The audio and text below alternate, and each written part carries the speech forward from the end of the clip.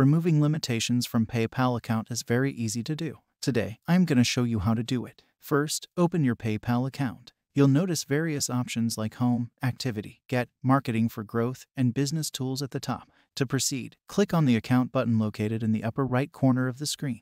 Within the Account section, you'll find 4 options: Message Center, Profile Settings, Account Settings, and Logout. Click on the Account Settings button. This will open a new window with various options on the left side of the screen, including Account Preferences, Payment Preferences, Business Information, and more. Since we're addressing account access limitations, locate and click on the View button in front of Limits. This will lead you to the next steps in the process. Here, you can see that account limitations are in place for security reasons. These limitations affect the amount you can receive, send, withdraw, and hold in your PayPal balance. To remove these limitations, you need to provide accurate information such as your bank details, address, and phone number. To do this, simply click on the Lift Limitations button at the bottom of the page, and it will redirect to you on this page. Here, you will need to link your correct bank account to PayPal to remove limitations, as well as provide any other essential information like your address and phone number. Ensure that all this data is accurate. These limitations may be due to the new account. When you successfully added your correct details, limitations will be removed.